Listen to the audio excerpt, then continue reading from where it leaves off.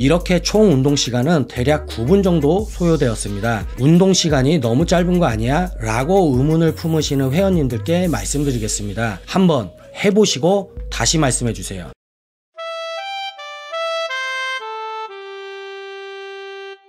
안녕하세요, 양선수입니다. 오늘은 어깨 운동을 하는 날입니다. 제가 오늘 어떻게 하면 10분 안에 어깨를 작살낼 수 있는지 보여드리겠습니다. 제발 제 앞에서 저는 시간이 없어서 운동 못해요, 저는 몸이 좋아지려면 운동을 하루에 2~3시간은 해야 해요 라는 말씀은 하지 말아주시면 감사하겠습니다. 우리 회원님들께서 저에게 시간이 없을 때 운동 강도를 올리려면 어떻게 하나요? 라고 물으신다면 저는 지체 없이 원암 운동을 하세요 라고 말씀드리겠습니다. 원암 운동의 장점에는 두 가지가 있습니다. 첫 번째는 집중력 증가입니다. 그리고 두 번째는 쓸데없는 쉬는 시간의 제한입니다.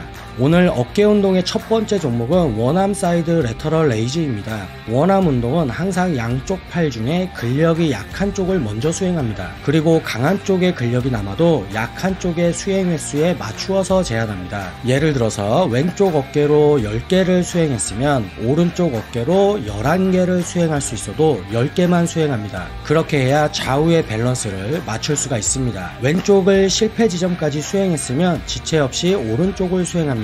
역시나 왼쪽의 수행 횟수에 맞추어서 제한합니다. 그리고 이 부분이 정말 중요한데 덤벨의 무게만 변경하고 별도의 쉬는 시간이 필요하지 않습니다. 그 이유는 오른쪽 어깨를 수행할 때 왼쪽 어깨는 쉬고 있었기 때문입니다. 이게 제가 원암 운동을 좋아하는 가장 큰 장점입니다. 이렇게 하면 운동에 정말 필요한 만큼만 효율적으로 쉴 수 있습니다. 정말 순식간에 3세트가 끝났습니다. 다음 운동 종목까지 대략 1~2분 정도 쉽니다. 어깨 운동의 두 번째 종목은 원암 벤트 오버 레터럴 레이즈입니다. 왼쪽 어깨를 실패 지점까지 수행, 쉬지 않고 오른쪽 어깨를 왼쪽 어깨의 수행 횟수에 맞추어서 수행, 1세트 끝. 쉬는 시간 없이 덤벨 무게만 변경해서 왼쪽 어깨를 실패 지점까지 수행, 쉬지 않고 오른쪽 어깨를 왼쪽 어깨의 수행 횟수에 맞추어서 수행, 2세트 끝. 쉬는 시간 없이 덤벨 무게만 변경해서 왼쪽 어깨를 실패 지점까지 수행, 쉬지 않고 오른쪽 어깨를 왼쪽 어깨의 수행 횟수에 맞추어서 수행, 3세트 끝. 역시 3세트를 순식간에 끝냈습니다. 다음 운동 종목까지 대략 1~2분 정도 쉽니다. 어깨 운동의 세 번째 종목은 원암 프론트 레이즈입니다. 역시나 이전의 운동들과 같은 방식으로 수행하는데 프론트 레이즈를 하실 때 팁을 하나 말씀드리자면 최대 수축 범위를 너무 높게 잡으시면 어깨의 가동 범위를 넘어서 승모근이 개입을 하게 됩니다. 그러니 승모근을 아래로 완전히 눌러놓고 승모근이 수축되지 않는 지점까지만 들어주어야 전면 어깨로만 완전히 고립시켜서 수행할 수 있습니다. 마지막으로 프론트 레이즈 역시 3세트를 순식간에 끝냈습니다. 이렇게 총 운동 시간은 대략 9분 정도 소요되었습니다. 운동 시간이 너무 짧은 거 아니야? 라고 의문을 품으시는 회원님들께 말씀드리겠습니다. 한번